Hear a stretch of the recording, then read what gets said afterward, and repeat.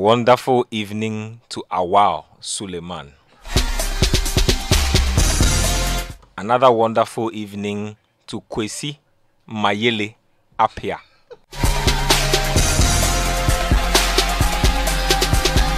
And of course, our own good friend, Mohammed Kudus.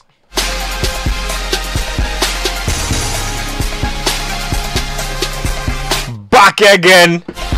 Yeah. Good evening, Ghana. It feels good to be here. Sports Panorama, live and airborne on Citi 97.3. Niwoba le woba.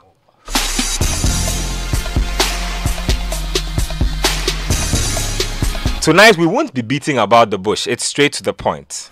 Yeah, child, I'm giving props to Kwesi Apia today. Big guy.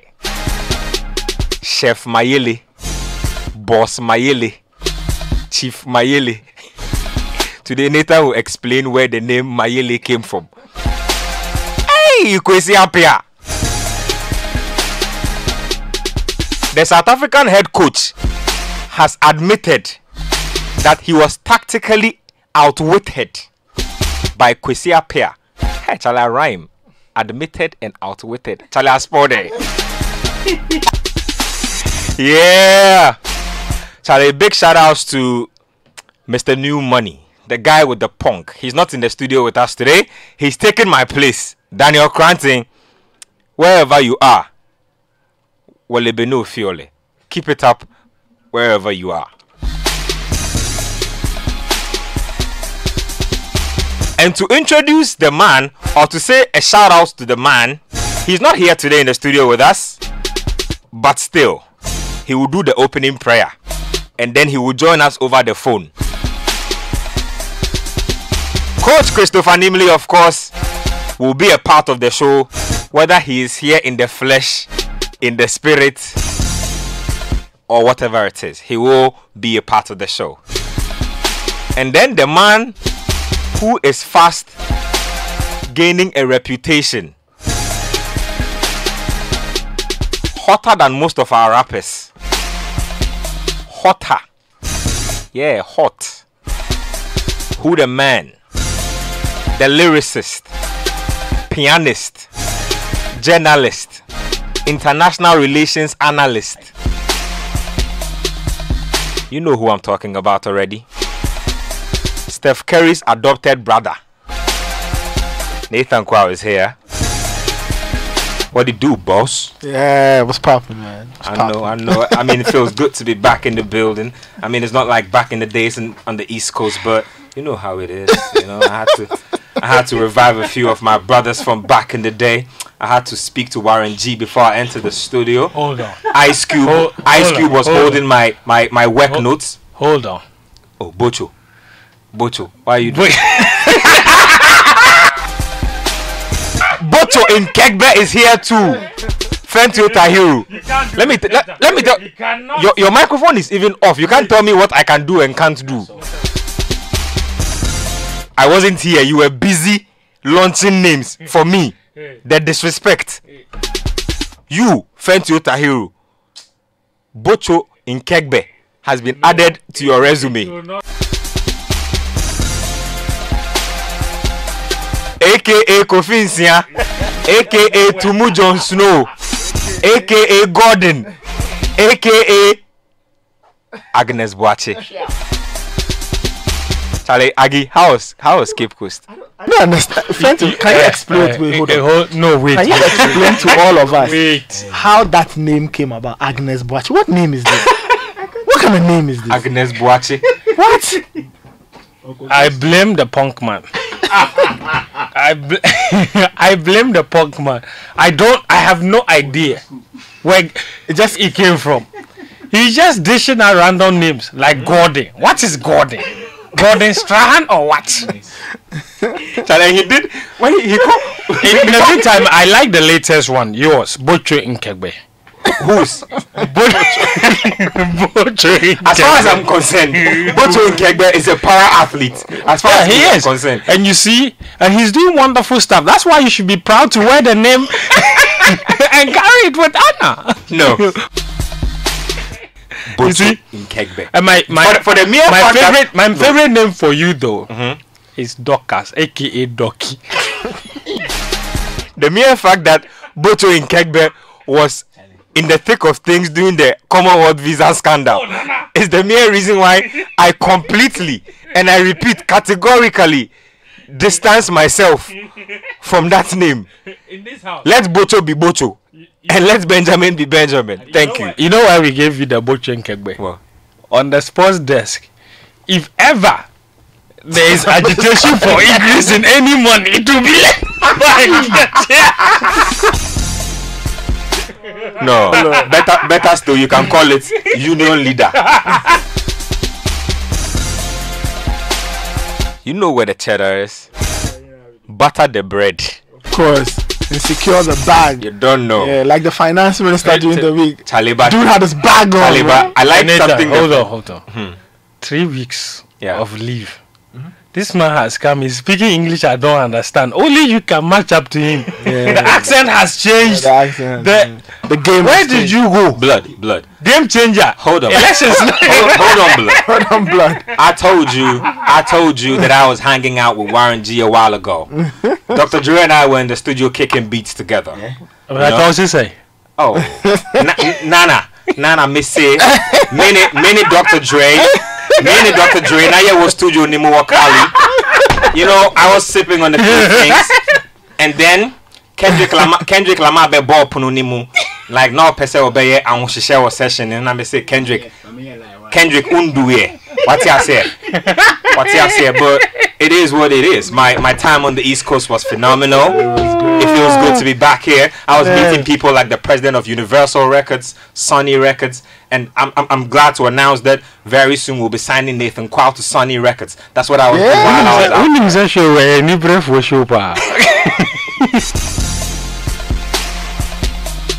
Well, on the agenda today, no prizes for guessing.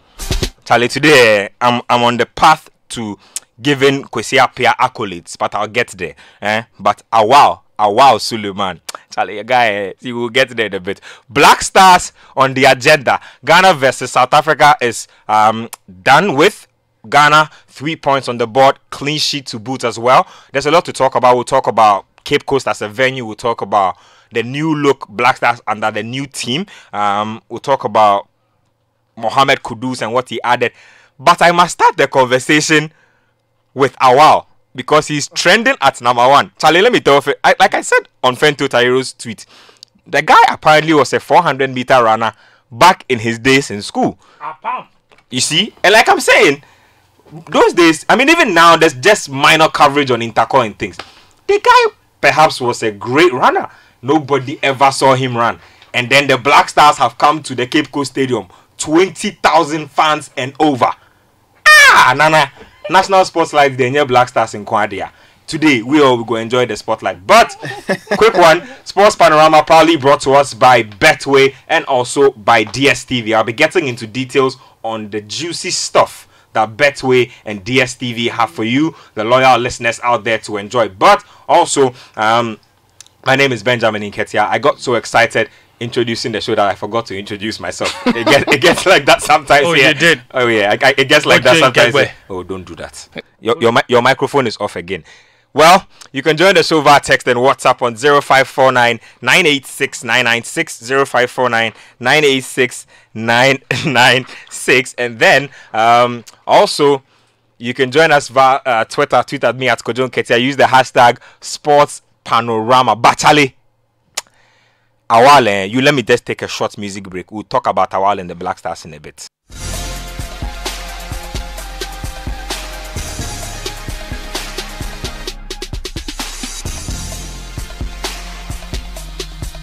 So the biggest talking point. I mean, Ghana beating South Africa was not the biggest talking point for me. Awal was my talking point. Charlie, the guy spoiled there. He invaded the pitch at the Cape Coast Stadium during the Ghana versus South Africa clash, and he will face prosecution for his actions, according to the police in the central region.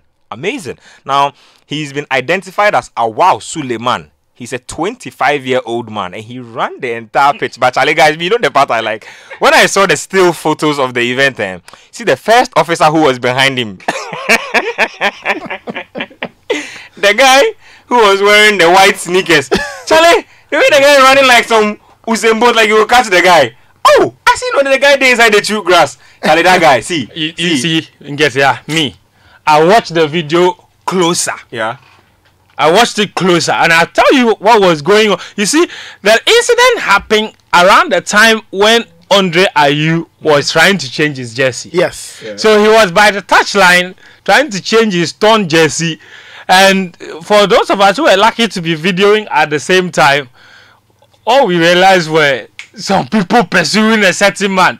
There was this guy who was running, and everybody was cheering him on. You see, after having watched the video closer, the fire service man who fell over, please, and if you have the video, go back and watch. He was wearing white boots. Huh? Every serviceman wears black or something like that. He was wearing white boots. To make sure the size of Aquawe, I just saw by Jumo. Kotokraba, you say boats. And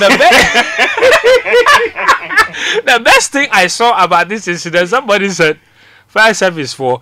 Someone said, you say fire, no, they run. So you would train your. You would train your officers. Guy on your feet. Nathan, guy on your feet. Like you see stomach and you want to use the right hand to Jesus.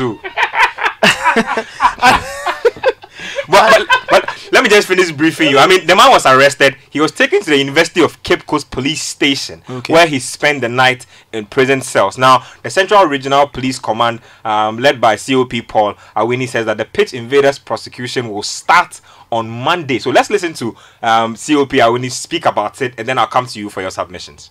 A few minutes before the end of the march, one spectator who is a nurse, I'm told, resident around Kotokraba, was one of the spectators, jumped the metal bars into the playing field, and then my officers and other security personnel had to chase him and arrest him and took him out of the field. It brought the game to a temporary halt until he was taken out before the referee resumed the play. Well, he broke the law, and we took him into custody, and we are investigating that case. And as soon as we can, but we believe possibly on Monday morning, we will put this gentleman before court to answer for why he did that. So you heard COP Awini. He also explained why the pitch invader cannot be allowed to go scot-free. Last night when we arrested this young man, until this very moment, I have had several calls and appeals from people that we should let him go. But you see, it's not as easy as that, for two main reasons. And I'll tell you one of these first. The first one is that, remember that the Cape Coast Sports Stadium, yesterday's match will not be the last of its kind at the Cape Coast Sports Stadium. It is highly likely, based on the patronage that the match enjoyed yesterday, that other matches of the Black Stars may be played at the stadium, Cape Coast. So, if we just release this young man to go, I can assure you that that culture of impunity will fester. And there will be such copycat acts of that nature in the subsequent matches that will take place here. Now, COP Awini is not done. He also raised general concerns about the Cape Coast Stadium. Remember very well that the Cape Coast Sports Stadium is one of the best in this country, one of the state-of-the-art sports stadia that we have in the country, the Cape Coast Sports Stadium. But there is one thing that is a drawback, and I'm talking as a police officer from the public order management perspective.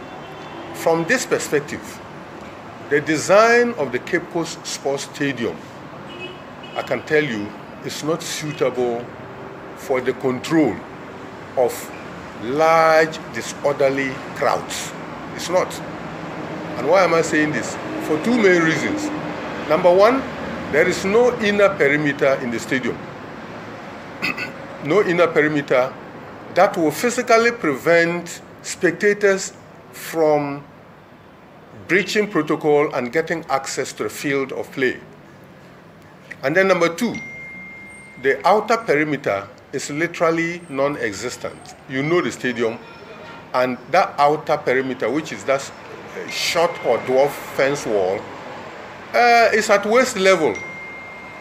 If you take an average adult height, it's at waist level.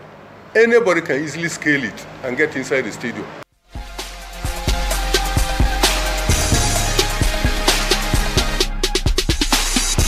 So from the bosom of that Awal Suleiman incident, a lot more worms have been let out of the can. Very interesting. But Charlie, Awal, wherever you did, Charlie, Jill too, why? It will go well. Whoever told you. I cannot imagine. I really cannot imagine what Awal must have experienced last night. No, but see, let me tell you one. Let me tell you one. Police custody. Whatever it is that he experienced, I think he sort of did some forethinking. He knew that this will come. He knew that if he ran across the pitch and they caught him, this is not Europe. You go chop slaps. you go chop slaps. It be Ghana we day. You go chop slaps. I mean, listen.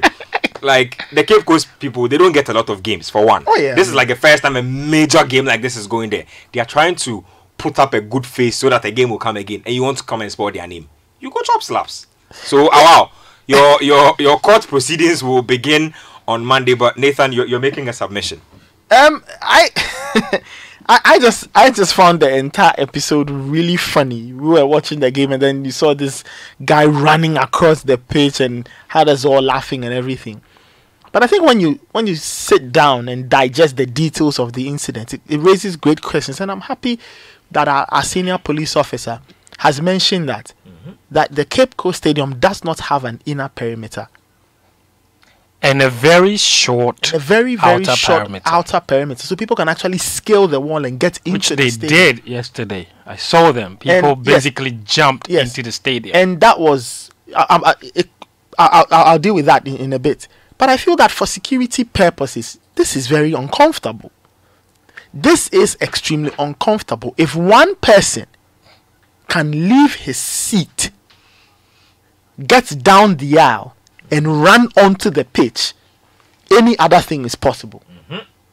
If one person can break protocol, breach security, and run onto the pitch, any other thing is possible. And you heard COP when he speak about it, he says that the Cape Coast, the security around the Cape Coast Stadium is literally a joke. The security it's just the security considerations, guys. That were in the worst case scenario, what if this gentleman had a weapon? Exactly. And it wouldn't have been noticed. And in the videos, it looked like he was holding something that looked like a baton. I don't know what it was. You see, I think it was his slippers. Because he was running barefoot. Very possible.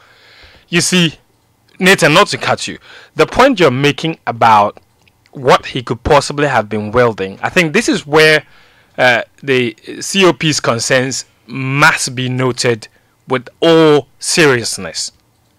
Because getting access into the Cape Coast Stadium, or any stadium in this country for that matter, we do not do body scanning. We don't search people. I mean, 20,000 people went into a ground and without being searched. Ooh. So all of these people are in the stadium without having gone through any sort of search at all. So anybody could have been holding anything inside that stadium. And I raised this point yesterday. I was with colleagues, even on the media stand. The stadium was so full, we didn't have places to sit. People were sitting in between the lines, on the walkways, on the floor.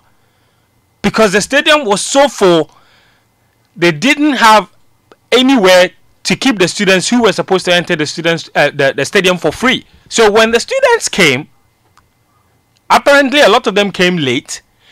tickets were sold out, obviously, so the stadium was already full.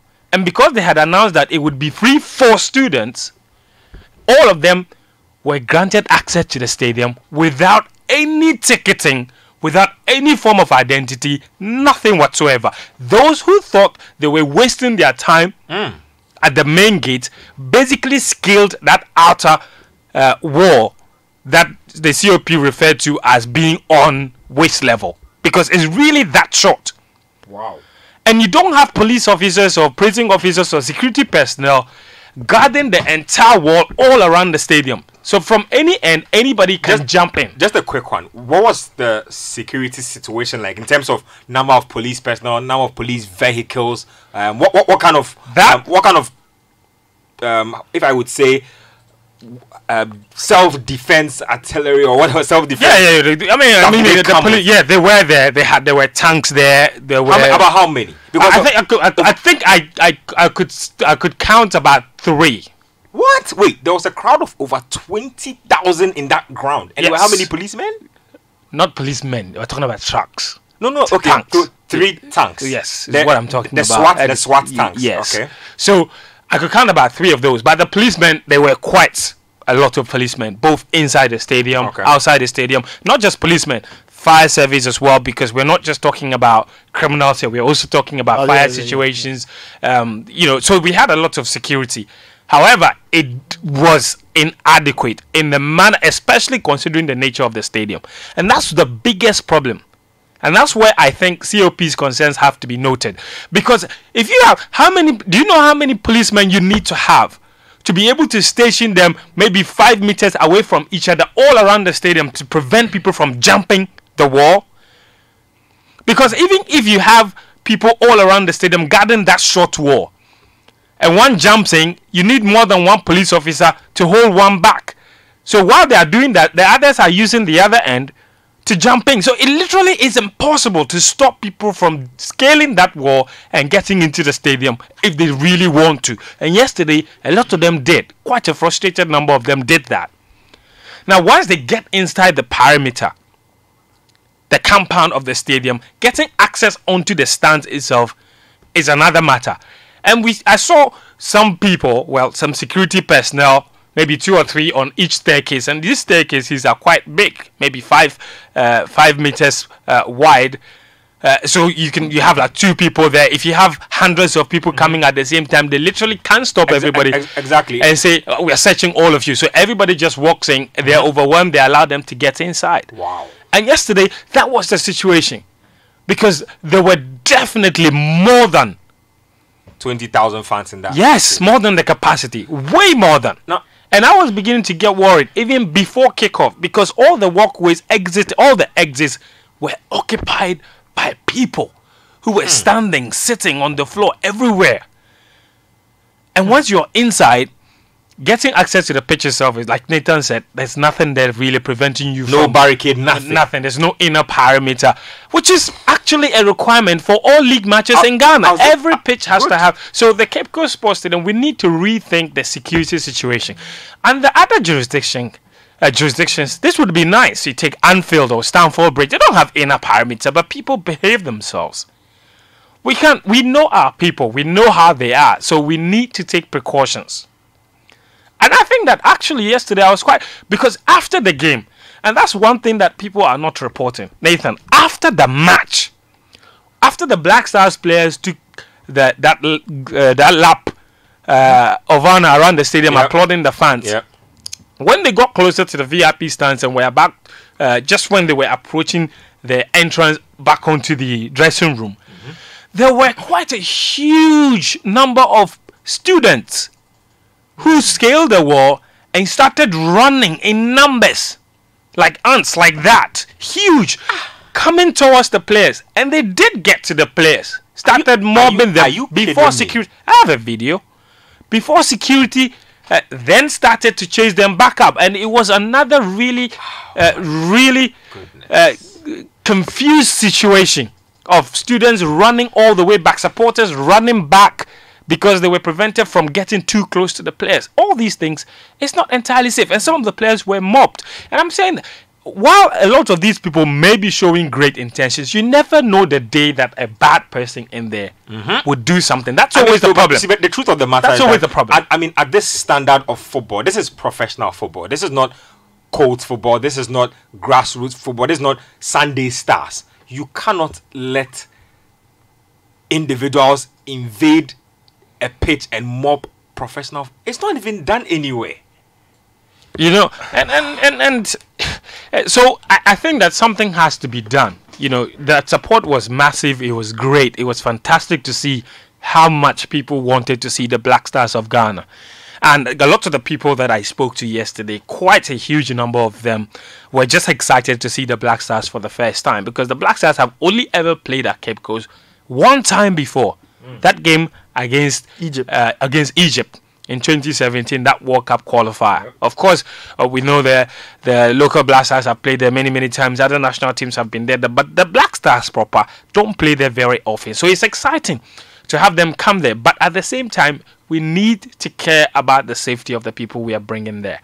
So and if we are going to do that, then we need to be guaranteeing a lot of people's safety. And I think moving forward, we've said this many times, that a lot of our stadia are not fan friendly, family friendly. Yep. Because the situation yesterday, if you came there with your kids, your wife and kids, you were basically going to find it difficult. Because I mean, I saw, and that was a funny situation. People came in, and I saw a lot of like expats who came in with tickets, and then when they came in, they were literally stuck at the entrance. They couldn't access they couldn't access any of the stands, so they were standing there. They can't even see.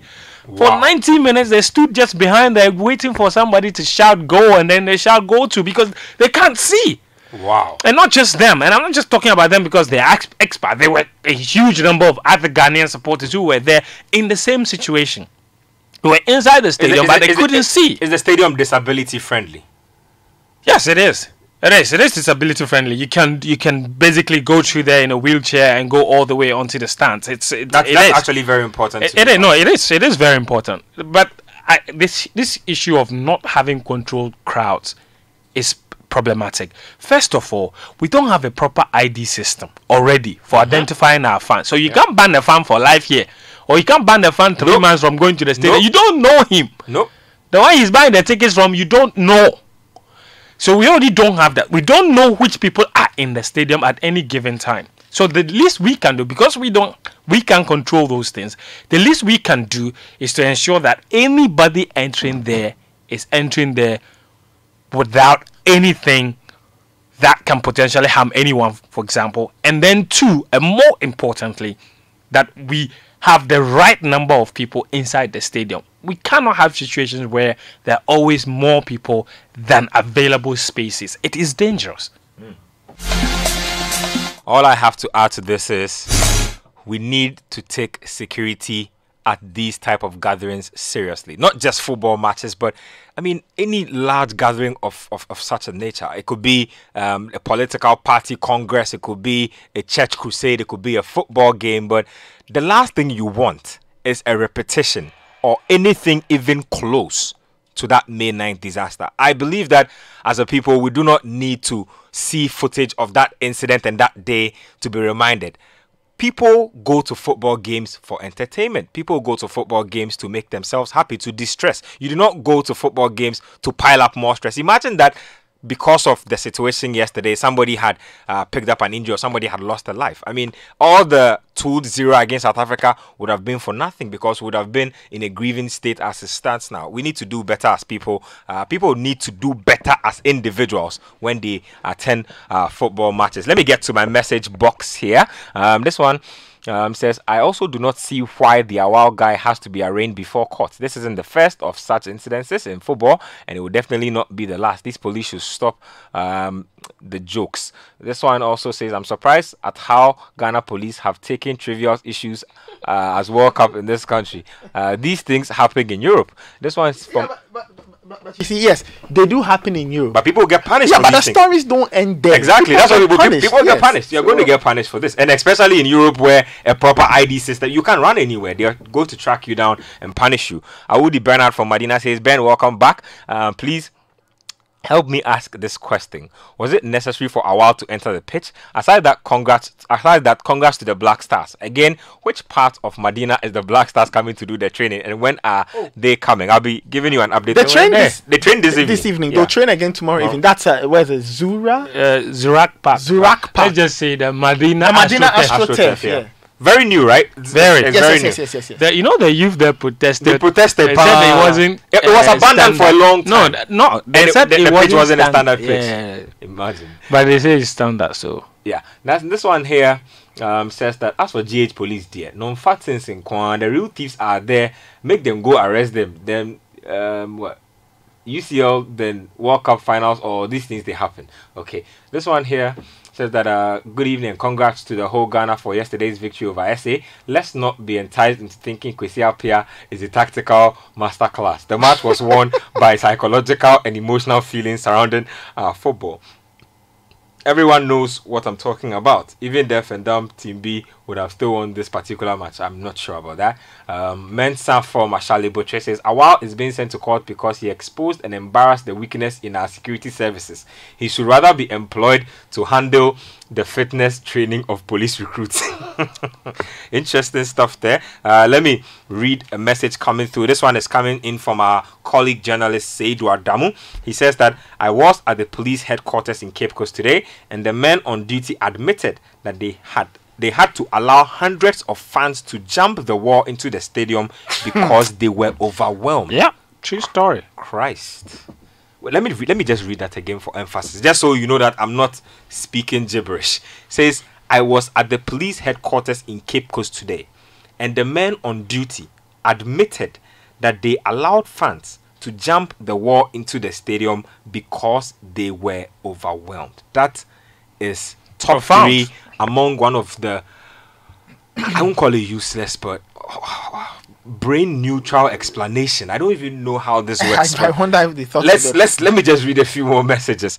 This one says, Fent, whenever I'm going to enter the Accra Sports Stadium, they body check me using their hand. Look at that. At least that's better than no checking at all. I'm not letting anybody body check me with We their just hands. need though. body scanners. We have these things What at our kind of- airports. Why can't we have them at Exactly public my point. spaces? And Remember in Egypt, we went to 3 Yes. body scanners. It can get even annoying to you. Exactly. In Qatar, it was the same. And then there are people who are checking you with hand. After you've gone through like 3 different scanners, somebody else is there Just to physically to dab you up. Oh, man. It's all right. Let's read more messages. This one says the stadium has a maximum capacity. Why do we admit more than that capacity? Tragedy are waiting to happen. This one also says that Ben Evening, who will be charged for the overcrowded stadium, which means the law was broken because the policemen said the gentleman who ran onto the pitch broke the law, which I agree. This one also says that if it is the new looking shape of the Black Stars midfield with Partey as a deep line playmaker, then one of either himself or Wakaso will find himself on the bench because the guy in the 6 shirt was phenomenal. I think you're talking about Idrisu. For Kudus, we know what talent he is. Jude inside Kakasuna Nka number 1. Nimate from Lasses, guys, was there a probe into what happened on a certain May 9th? Was a report published on the findings? In that yes. report, do we have anything on crowd management or stadium capacity or occupancy? Hashtag Ghana football, hashtag sports panorama, you say. Eddie from Achimota says that the stadium being full is nothing to me because the Cape Coast Stadium is half the Accra Sports Stadium. So it's being full is nothing. As for the pitch invader, it's normal. Even a few days ago after Ronaldo completed his hat-trick, well, that's not justification. Ghana is Ghana. Ronaldo's Portugal is Ronaldo's Portugal.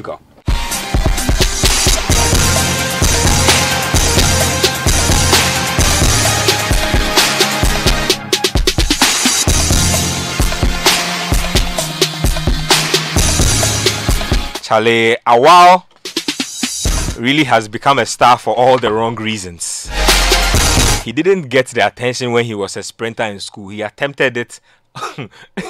He attempted to gate crash the Black Stars party and it hasn't gone well for him. I've heard side stories that he made a bet with his friends about whatever it is. Charlie, even if you won the bet right now, you spend all the bet paying bill money. So Charlie, who's lost right now? Sad stuff. Sports Panorama proudly brought to us by DSTV. Now, DSTV, they are encouraging you to go out there and watch our Ghanaian players who are doing big things around the world. Yeah, Kevin Prince Boateng is still out there, large and in charge, playing football for Fiorentina Football Club. Mubarak Wakaso, Black Stars midfield general, plays for Deportivo Alaves. You can watch him in the Spanish La Liga as well on DSTV. Thomas Partey needs no introduction. He is the guy. As far as Atletico Madrid are concerned, they are you brothers and of course Kojo Asamoah to name a few. Just buy a DSTV Zapper for 199 Ghana cedis and you will also get 1 month access subscription, valid for a limited time only. You can also get all the UEFA Euro games on our French add-on package, which is the French Plus, for 175 Ghana cedis. DSTV will let you feel every moment. Betway, of course, eternally holding us down on Sports Panorama. Shout outs to the Betway guys. Now, the Betway Money Back Boost lets you back more of your favorite teams by giving you up to 20 times your bet back if you're unlucky. Visit betway.com.gh and create a multi-bet that has 6 or more selections. If one of your selections lets you down, we'll refund up to 20 times the value of your bet. The more selections you add, the more you get back. Bet your way with Betway today. Terms and conditions apply. Betway, for the love of the game. No under 18. Bet the responsible way. Let's take a quick break. When we come back, you know who is joining the show. We'll take a quick break. We'll be back. 97.3 Accra. Travel the country in just 30 minutes on the U-Tour bus. I'm just coming from the home or from the palace of the new Yana. This is our story being told. Journeys to explore. From the plains to the greens to the scenery to everything. There's so much we need to do, to boost tourism around this area. Ooh, that guy was just getting up. Learn and indulge in the culture and lifestyle of the people.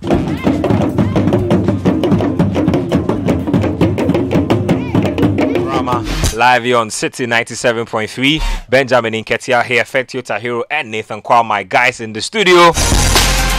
We have a surprise. The rabbi is on the phone. Rabbi. The rabbi is doing some spiritual cleansing. We'll be getting to him in a bit. But do join the conversation via text and WhatsApp. 0549986996 and 0549986996. Also get to me on social media, Twitter at Kojo Nketia. Use the hashtag Sports Panorama. So we're about to delve into the game itself, the tactics, the standout players, the players who perform below par, and what this means for Ghana heading into that Monday encounter against Sao Tome and Principe. Remember that we'll talk a little about the under-23 team as well. But like I said, the rabbi is on the line. Coach Christopher Nimley, aka Numo, Ofine, Walo Wana, Walebeno Fiole, Wangabu Bekene. Numo, you are welcome. Oh, Numo, oh Charlie. Did you receive the package? I received it by drone. Oh Numo, it was properly packaged and delivered. Oh Numo, and it was put to good use. I don't even have to tell you about that. Oh Charlie. Olebeni Fiole. Ilo wana. Oh Charlie. Ilo teji. Otebiana.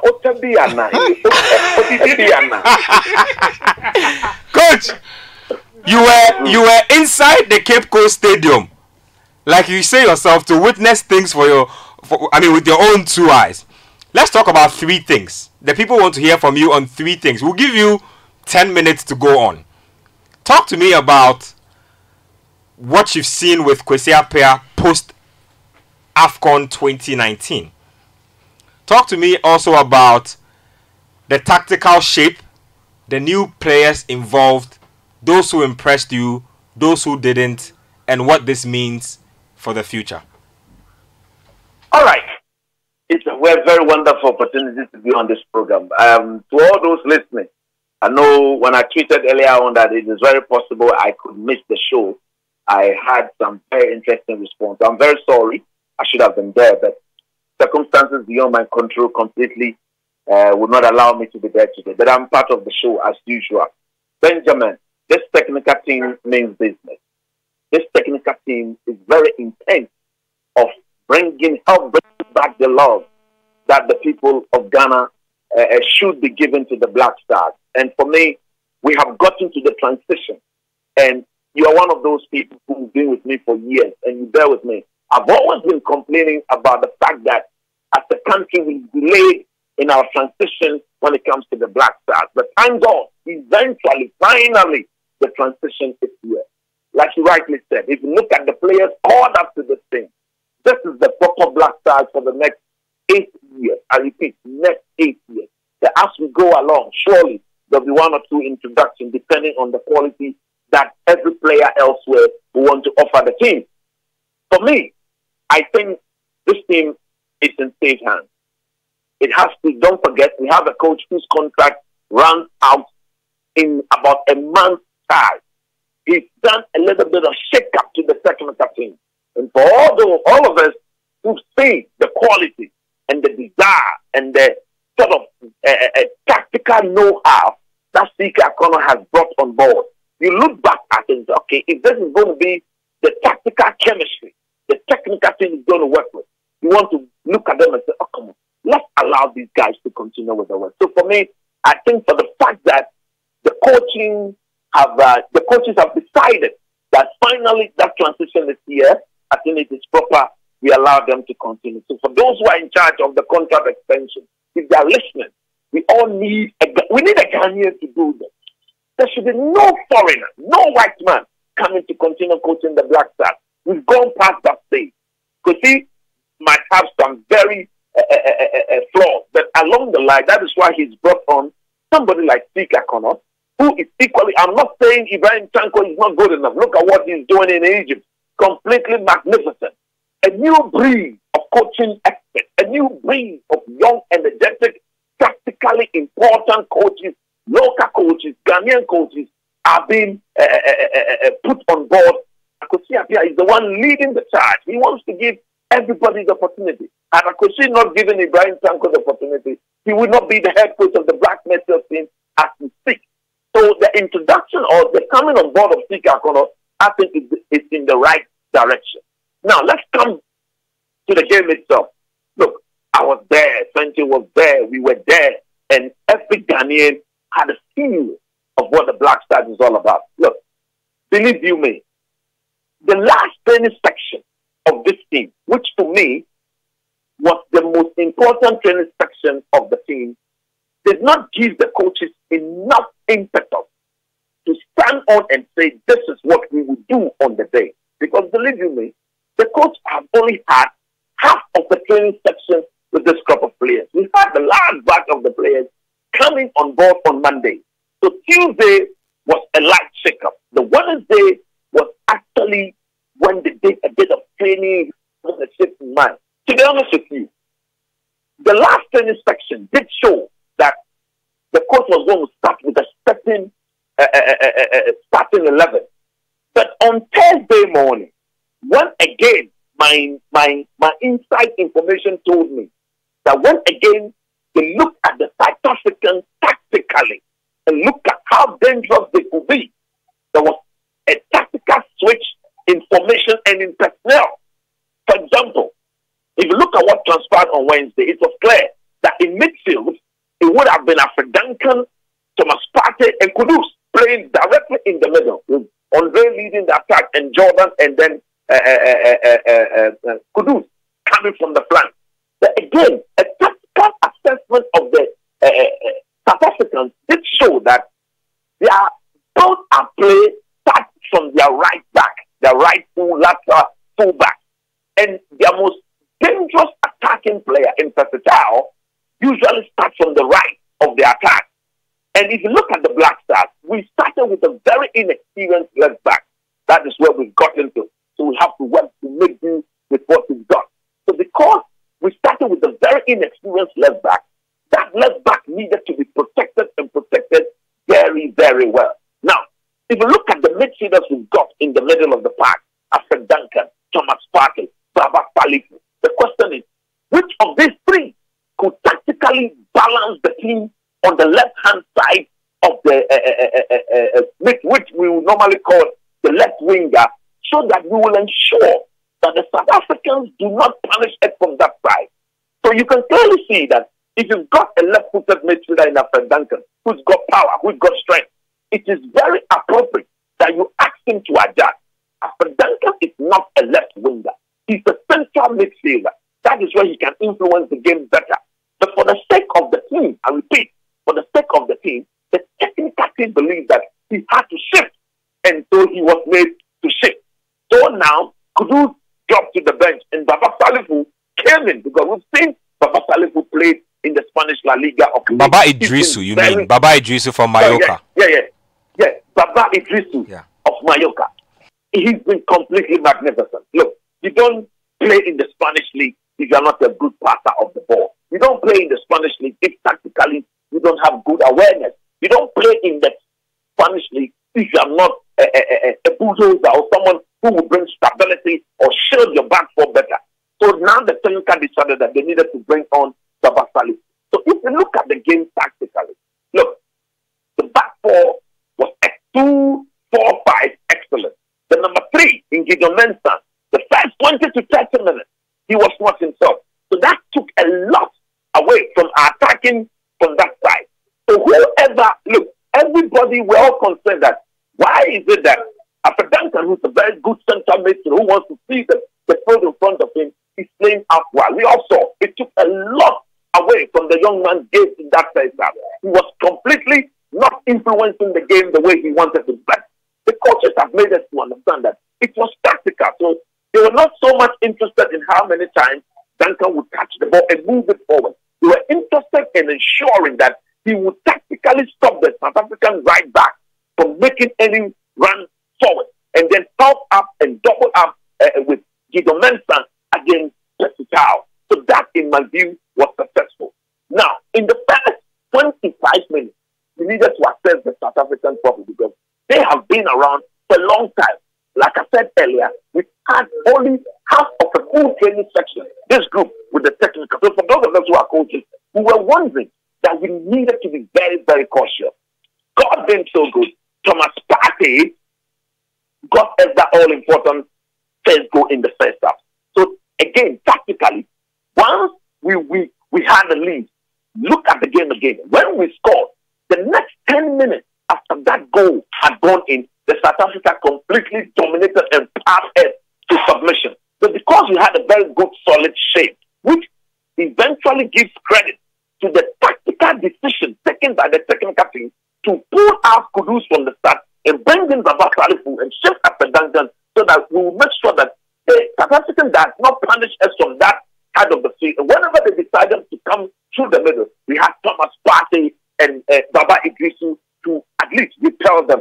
Again, it led to perfection. So in the second half, when actually Partey started enjoying himself, Duncan again came into the fold and started playing. Baba Salifu, we began to play. Jordan Ayew began to at least push the South African back. We became so comfortable. Then that is where I give the plot to Akosi Appiah and then Coach Sika Connor. The timing of that Duncan substitution to ensure that they brought on Kudus. Go back and watch the game. Everybody who watched the game, that anytime Kudus, since the moment Kudus got introduced into the game, he never faced the right back 1v1. All the balls that Kudus had, he was running at one of the centre backs of the South African, because they were so much concerned going to redeem the goal, they left themselves exposed at the back. But at that time, we had a very intelligent young man, whom some of us have come that he should be part of this match. Technically, he's good running at defenders, and the second goal speaks volume of what we saw. Going into the future, it is clear that in Joseph Ady, the player who, in my view, was the best, was the man of the match yesterday, was Joseph Ady. He distinguished himself tactically. As a defender, he won every tackle. His passes were spot fault. His decision making was simply massive. In the second half, Pesitao left the wing and came through the middle. And I was wondering that once he's come to the middle, how was he going to do? I thank God that I had the opportunity to speak to Joseph Edu before the match in the morning. And I told him that, look, when the South Africans decide to chase again, they will shift the position of Pesitao from being out wide to the middle. We saw that in AFCON, when they actually got him to be a bit mobile in and around and then play through the middle. When he comes there, he should make sure he allows him to feel the sensation of every 50-50 tackles that he will go in with him. And that was exactly what the young man did. He hit him one, hit him two. He was made aware that you don't joke here. If there's no way on the flank, there's absolutely no way through the middle. So the second team have taken the best of decisions. Going forward, this is the core of this team that we will have to work with. So for me, I think we are on the right path, and for me, we are on the way forward. Just a quick one before I leave. I spoke to Fento earlier. I was listening to the security matters that you people raised. Absolutely spot on. Look, when I saw people with tickets yesterday, they could not get seats to sit simply because the crowd had completely overpowered the police and the security forces outside of the stadium. They were just trooping in and coming out. I was telling myself, this should not happen in any European or proper managed footballing country. We need to take that very, very important and do very well without this. But on the lighter note, I know my Chelsea brothers, I cannot end the show without going to a little bit. That is why I love that. Fento knows what I'm going to say. Did you see the guy who ran all over the place? Charlie, he was wearing a Chelsea jersey. Oh, no more. When we were serious, you said Yakuba. When we needed things to go on well, then the guy added that class, that touch. I hear he's been taken to the law court. Look, we will plead with the authorities. We don't want to encourage that. But I think we could use him. On the positive side, we could use him to get him to talk to the supporters. The brain changer he's talking about, bring him back the love. This is one man we could use at the end of the day, because I'm not sure he did that with every bad intent. If you look at when he did it, it was when we were playing, we were a man down because our captain had to go and change his jersey. So me as a coach, I thought, okay, tactically, he did help the situation. But what? Tactically, he did ensure that there was that break, and by the time he was dealt with, Andre had gotten his new jersey on, and we were back to 11v11. But on the more serious note, we need to put the Cape Coast Stadium in the better state. Fent wants to greet you before you go. No more. Yes, no more. You see, it's on a Chelsea D, on a Yasuba. No. Yes, no. Yeah, Jertum. No more. When you came, Ben, have you ever watched a football match with Nimili before? Yeah. How is it like? Very animated. You see that video of House of Folk fan insulting Siki? Yeah. That could easily have been Nimili.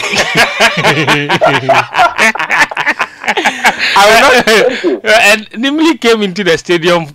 Nimili. Yes. Now you are quiet. You know what I was about to say. No, but you are not to put that on air. Well, coach, what we are not to put on air, we will leave off air. But whether if he hears, so will it be no feeling. No more of late. The weather has been hot, man. Coach, thank you very much for your time.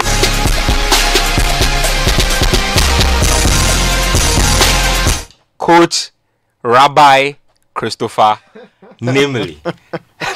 Hey, the gift that keeps giving is Coach Nimili. Yeah. Fantastic guy. Nathan, I'll take snap thoughts from you and Fent on the Black Stars game, a minute or two, and then we'll move on to the under-23 team. Which Black Nathan Meteors. is the correspondent for. Yeah. So snap thoughts, your own impressions watching Ghana beat South Africa and what it means going into the Sao Tome game. I think that the result was very important. It was a very good result to get at home.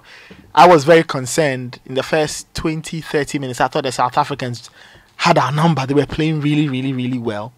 And we had to find a response. And I think that Thomas Partey goal was important. And it was nice seeing all these other guys, Kudus, and all these other guys getting there. I was watching Kudus, and it took me back to 2 years ago when I first saw Kudus looking heavily overweight, plump and out of shape, Fat. trying out at the under-17 for the under-17 team. I was there with our very good friend Nabila, and Nabila tweeted at me last night saying that, do you remember? I said, yeah, Nabila, I remember when Kudus couldn't even run to keep up with his teammates. Today, he's done really well. It tells you how much work he's putting. The only thing I'd like to say is that we saw a bit of a renaissance under Kwesi Appiah when we beat Ethiopia 5-0. And then we kind of took steps backwards and he went back to type. I hope that now that he has found this new set, he will persist with this set and give these young players the opportunity to grow. And then let's see if we can get the new iteration of the Black Stars. But on the flip side, I'd like to talk a bit about South Africa. You know, we say a lot of things about South Africa and we like to sometimes go at them. I think that they've got a good crop of players. I like this. A very bad mentality. Yeah, I think that's what they will have to change. But I look at the players individually.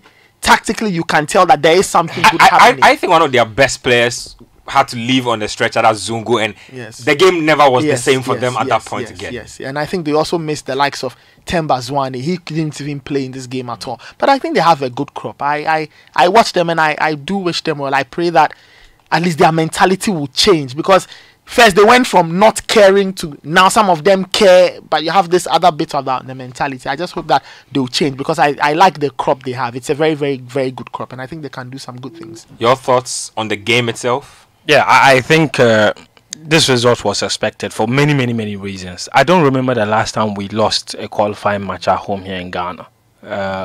So it's always been... And Kwesi Appiah is one fantastic coach when it comes to qualifying series. He always does well. I mean, this is the man who beat Egypt 6-1. Some of you seem to forget. This man beat Zambia when they were at their pump. Cup of Nations winners, difficult to beat on the continent. He beat them to World Cup qualification. So when it comes to qualifying series, I think a lot of us seem to forget very quickly. But Kwesi Appiah is brilliant at that. It's always at the tournaments that he's always found one thing. But in terms of qualifying series, I think the qualifying series is easy though. Well, South Tome say a holiday destination. Hey, but see, South Africa wasn't that easy. These guys beat Nigeria last year. South Africa are supposed to, if it wasn't for their own eliminated the host. They are supposed to be African football royalty, but that's what I'm saying. So, it wasn't such an. It wasn't as easy. I have come to view the qualifying series based on how it is done as a formality. I think that we should be there regardless. If you are not there, it's a problem. I think we're making exactly the same point. That Kwesi Appiah was always expected to win this game, and I'm very happy. You know, we've often criticized him for inviting players and not giving them a chance. Yep. This time, he actually handed debuts out to 3 just hope that players. they will come again. Yes. Gideon Mensah at left back, Baba Ijisu, brilliant player alongside Partey in midfield, and then Kudus, of course, the icing on the cake. So it was really good to see that Kwesi Appiah is giving a lot of these young players the opportunities. We do know that the left back position was forced, because there was no other left back available. Yes. Even Lumo was also injured. Baba Mohammed was a choice, and credit to Kwesi Appiah for that. And which brings me to something that's happening, and we must stop this. We have to absolutely stop this. I have seen the agenda of people trying to credit the win to CK Akono and take all the credit away from Kwesi Appiah. Well. Don't do that. Do not do that. Kwesi Appiah is the head coach. Appiah has he scored takes the flag, so he takes the praise. Yeah, that's very important. It is. It's very important. He takes the flag. He takes the praise. That's why I said don't today I was going to give choose Mayele fans. Yes, Chef Mayele. Chef Mayele. Everything, yes, and he was asked about the role of CK Don Mayele in this win, and he said, "Well, he's my assistant. Sometimes you need assistant to keep an eye on certain things that you cannot see." And he gave him the credit that he duly deserved. But please, it is not. It is not highly inappropriate for you to attribute the win to CK while the head coach himself is there and he had taken flack for a long time. When he won 6-1, we didn't give credit to Maxwell Kunedu. When he beat Egypt 6-1, we didn't. We gave him the credit. The same way when he lost to Tunisia last time, we didn't blame anybody else. We blamed him. So when he wins, you give him the credit. If he loses, you can blame him all you want. And I saw a very interesting comment. It said, well, right now it seems that people are, they are especially after Kwesi Appiah praised CK very well. Somebody said the relationship is between him and CK is still at the mind the gutter stage. Wait till it gets to can't you see the gutter in front of you stage? That's a different stage altogether. The things that I said there are very interesting. But right now, I think it's a good time for the Black Stars, and I like the fact that the GFA is taking the team closer to the people. Let's give them credit. That Bring Back the Love campaign was very strategic, very effective. The stopovers in Winneba and Mankesim boosted the attendance at the Cape Coast Stadium. Today, they have decided to take training to Medina, and they will take it to Medina again tomorrow. Now the team should win us a trophy. Finish. Yes. So, Nathan. Oh, I know the end. Yeah. At the end of the day, we can dance around plenty points. If we don't get the trophy, it's all for of course, the only way to really bring back the love is win, win, win. But for now, the Black Stars of Ghana. Right now, I think the love is back and truly back. They just need to sustain it by winning and winning and winning. Well, let's get to another national team, the under-23 side. They started their under-23 campaign on a rather shaky note. They got a draw and a defeat, and it looked like they were staring down the barrel of the gun, but they managed to produce a wonderful second half against Mali, a team that have been a thorn in the flesh of Ghana at all levels in as many years as I can remember in recent times. 2-0 is how that game ended. We are through to the final four. Yeah. The games that were being played today in Group B are over. Nathan, just give us a quick update on those games. So it was Cote d'Ivoire 1, Zambia 0, and Nigeria 0, South Africa 0. So what it means is that Cote d'Ivoire top Group B on 6 points, and South Africa finished second on 5. So meaning that Ghana will take on Cote d'Ivoire, and then Egypt face South Africa. So that's where we are now. You say you will not win your match. You're going to play Cote d'Ivoire. We take on Cote d'Ivoire. It's not so bad. And the price, you see, it's a very straightforward. I would have preferred South Africa. It's a straightforward equation. If you beat Cote d'Ivoire, that's it. You have your Olympic ticket, because the top 3 from this tournament will go to Japan 2020. So if you get into a final, you are guaranteed 1 spot. So that's it. So that's why Ibrahim Tanko has to play just this one game and win. If he loses, he can slug it out in the 3rd and 4th place playoff. But if you know that if you win this and you are going to a final, that gives you your ticket. That's it. Your job is done. So unless you want to go win one of the 2 games, and we are unless you want to go to Japan as African champions, which is all well and good, but it doesn't add anything really, because we've not been to the Olympics since 2004. But I go back to the game that was played yesterday, and I think that Ibrahim Tanko, it's a very interesting mystery. Yeah. About how 99% of his first halves never seem to work. Are you saying that he has a Malam second half? I don't know. Scoring Malam goals? But the second half always works. Except in that Egypt game, which was a complete letdown, a complete horror show. But the second halves always are better. He responds better, reacts better. The change to bring on Cobnaus was absolutely good. He took off Robin Polly. He hadn't influenced the game in the first, because in that first half, the Black Meteors were poor. But once that change happened, things started to loosen up, and then they started to create. Your ball was getting on the ball. Samuel Obeng was very active, and I loved his output. He was working hard, making things happen. And then eventually, you had Cobnaus scoring twice, and of the goals he scored is the first one that I love so much. A good cross by Kingsley Fobi. And the intelligence to head the ball back across the goalkeeper to get that first goal was absolutely important. And it was a very, very good way of scoring. And then he got the second. He was there, a knock-on from a midfielder, and then he took it and finished. I think it was a very, very good way to close the game out. But the Meteors will have, if they have any thanks to give, they need to thank the Egyptians. Because the Egyptians played out. They promised to do the job for us. They played out a very, very, very solid performance. They could have decided that we've qualified. Who cares? But they played out a very, very, very, very, very solid performance against the Cameroons. They took the lead. The Cameroonians responded, but they pushed and got themselves a winner. And I think that Ibrahim Sanko have to call the Egyptians and thank him, because now they've given him a lifeline. He needs to take it. The Meteors have to realize what they are playing for. Win one more game, you are back in the Olympic Games. You make history. Your names get written into the book. So I was happy with the second half. I just hope that now the Meteors will play more complete games. Both first and second halves are good. Should the team make it to Tokyo, though, I think that Tanko Ibrahim has to work on certain aspects of the team. I think the fullback areas are still very problematic. I don't know what it is with Ghanaian national teams these days and fullback areas, where we cannot seem to have players who can actually do a very, very good job for you. Kingsley For the fullback areas, we go back in history and say how many fullbacks we've had. Adokwe Paco, Hans Edusape, Nana Kosi Asare, Baba Rahman. We can go on. The list is so long. Especially left back. I don't even think it's just fullbacks generally. Especially left back position. Sapon is not We've playing tried well. everybody. He's not playing well at all. And he has to improve. But Phoebe can look at his performance in that second half against Mali and say that, okay, Charlie, that's a good 45 minutes. He's got to kick on. Let's pause a second. Let's talk about Kingsley Phoebe. Charlie, no, yesterday he did well. No, he did well yesterday, but you can't just. No, he did well. The Egypt game, you can't just. Ramadan Sobi. What? But that's Ramadan Sobi. Ramadan Sobi has been warming benches for as long as I can remember. At the Premier League level. At the Premier League, a bench player at the Premier League is definitely.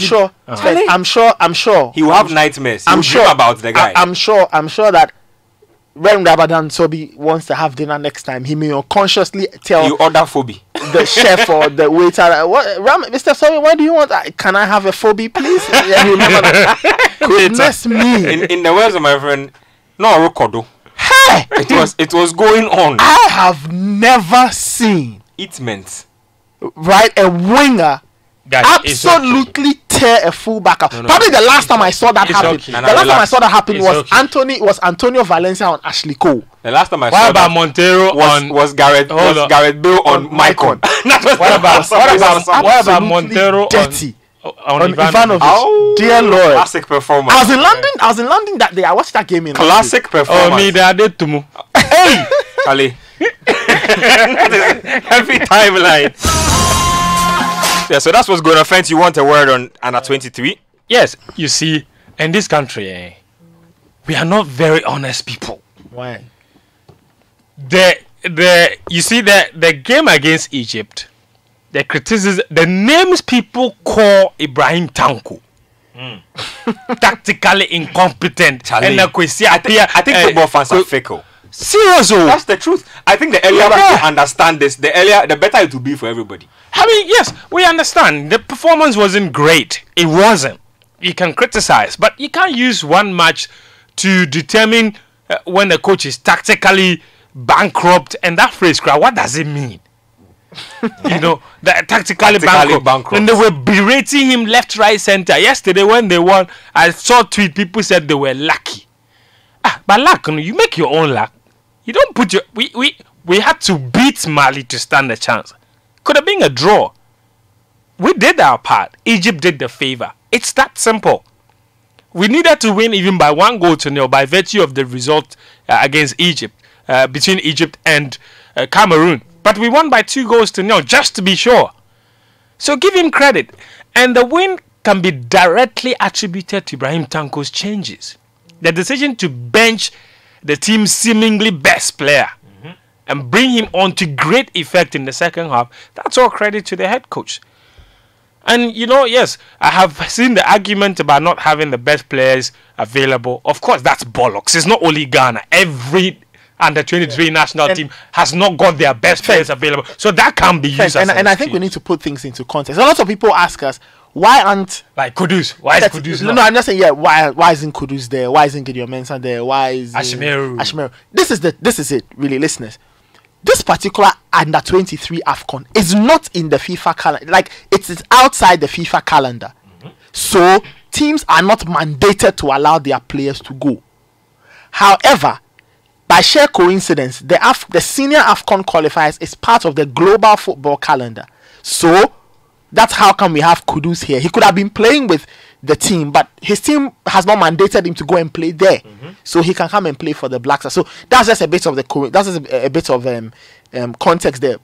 The other thing, though, is that the Olympic football tournament is part of the global football calendar. So in 2020, FIFA knows there's an Olympic football tournament. It's actually part of what they So do. that one they can't say. That one, they yes, won't that really- one. No team can say we won't allow a player to go. They do so at their own risk. So if we do qualify, it means that we could be presenting a much stronger team. The likes of Joseph Pinsel, Gideon Mensah, Ashimeru, even your man, what's his name? Tekpete.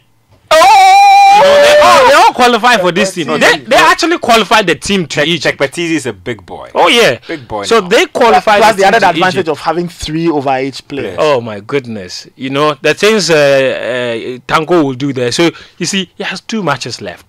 Two games left. 1 semi-final match. In fact, And he has one game to look Yes, at that's now. one Don't game. even think about the Win other game. one match, Yep. and that is it. Yep. Out of the 2 games, you win 1 game, that's it. You win your semi-final, you qualify. You don't win the semi-final, you get win the the second 3rd place shot. game, you qualify. It really is that straightforward. Life is handing you 2 opportunities. And we are desperate Two to cracks not at throw it. them away. Yeah. We're desperate. Last one So- was what, 2004? Yeah. Yeah, 2004. At that time, Adokwe Papo was scoring stunners. Yeah, the Copa scored. Yeah, when we drew Against Egypt, against Italy. At that time, I don't know, guys, but Adokwe Papo was scoring stunners against that Italy. name Manuel excites me. Adokwe Papo. Adokwe Papo. Yeah. The name excites me. He excites me. Oh, you remember the 2-2 draw? Oh, boss. How Charlie, could I and forget? the 06 against Italy. the 06 That is why the 06 incident surprises me, because if you and it was the same players, there was the same Yeah. age group. Yeah. You can't score a stunner, a screamer against them in Athens in 2004, and 2 years later you meet them in Germany. You look at the crowd and you shoot the ball over. Some way. I'll get to my message box again in a bit. But Fent will be reading some tweets also that have been coming through. A lot of tweets coming through from Twitter. Nathan will bring us up to speed with European football. Nathan, the Euro 2020 qualifiers Euro 2020 are in full Oh, yeah. swing. There will be more AFCON 2021 qualifiers as well. Yes. What do DSTV, our lovely partners, have in store for us? Well, yes. So many things happening tomorrow. For example, I mean, this week there have been qualifiers. England were juicy and nice. Oh, King Kane. Nana, King Kane. he was delivering against Montenegro. Dishing it out Yes, like rice and stew. Thank you. Yes, like waffle and heart of oak. Let's proceed, please. Yes.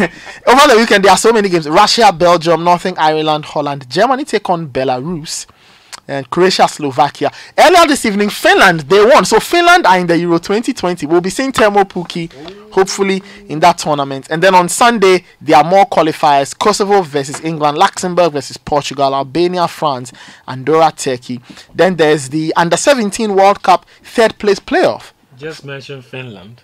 Yeah, the crowd there, excited there, but I'm sure they are being managed properly. Invaded the Yeah, pitch. so it's France against Holland in the Under-17 3rd place game, which is happening Sunday night, and then the final between Brazil and Mexico.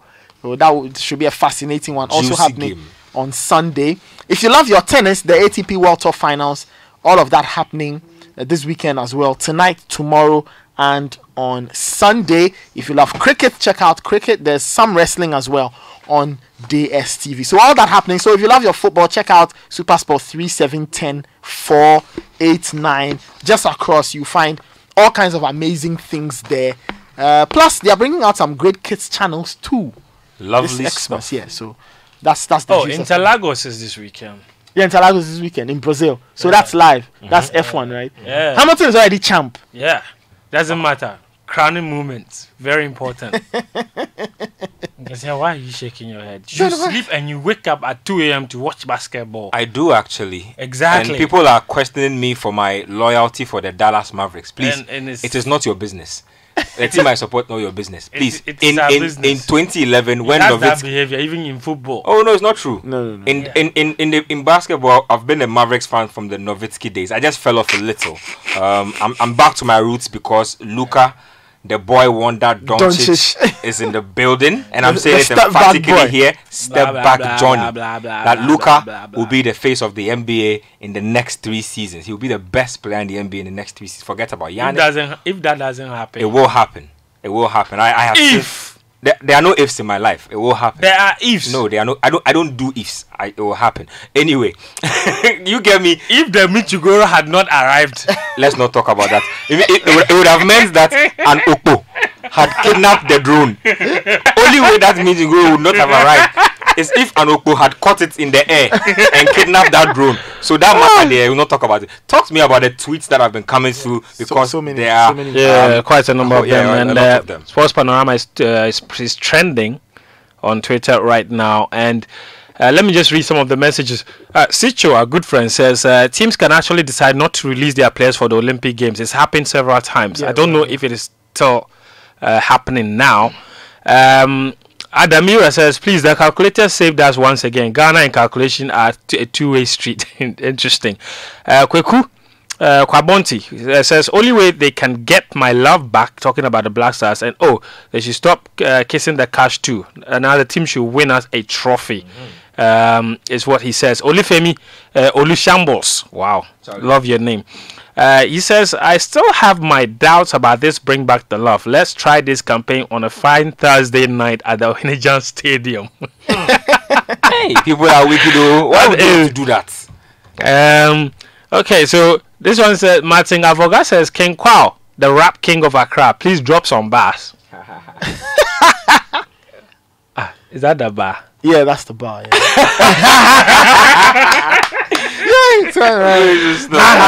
You know, ha ha ha. That's the bar. You know. Oh yeah. Let's check. Let's do a review and let's check the VAR. Oh. You're feeling so right and feeling like a star. Why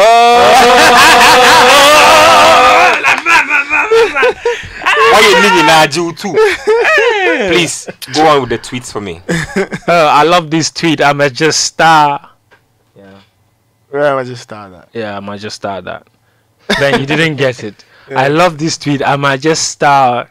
No, I'm still lost. Oh Jesus.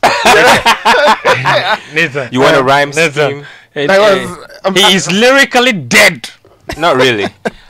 I don't know where you are coming from a place. Mami Nesri rhyme. No, I told you that I was meeting with Warren G and yeah. I'm a business executive in music now. I've stopped around. He's A&R. Yeah, you are A&R for Nathan's what? For Nathan. Yeah. Yeah, he's A&R for you and for your career as well. He's A&R for you. For those who don't know Fento Tahiru, look, you can't stay in the same room with the guy if he attempts to sing. Now, I denigrate my singing. Relax. Don't even go there. I'm going there.